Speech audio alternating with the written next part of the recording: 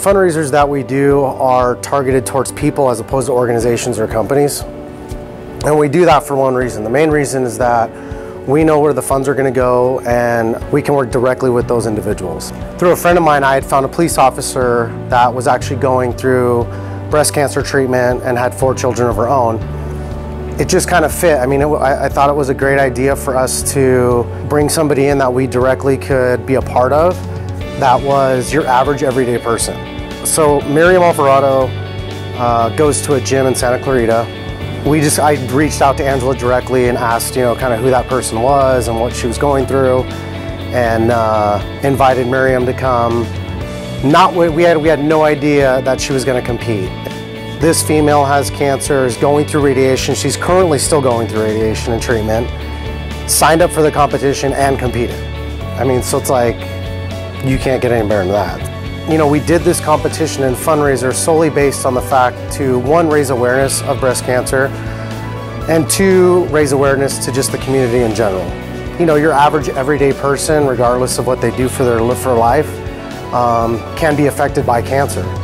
And that's why we did it, and that's why we wanted to get companies like ProSource involved to kind of get more of the community going together to focus more on this one person and how bad, or just kind of like how much of an impact cancer really has.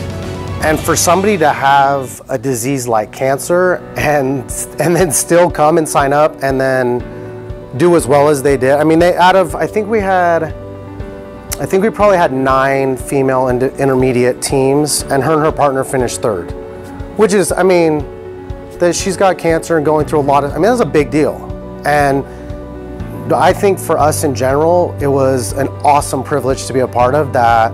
Somebody's going through something so tragic in their life that they decided to sign up and compete and placed in the top 3 in the competition. So yeah, it was unbelievable. It's totally different than the other comps that we've done before.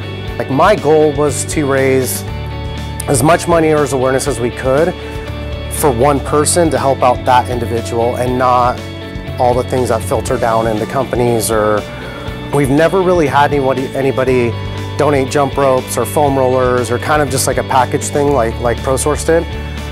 And on top of that, everything was pink. It was good, it was great. I mean, we had a lot of support from the community.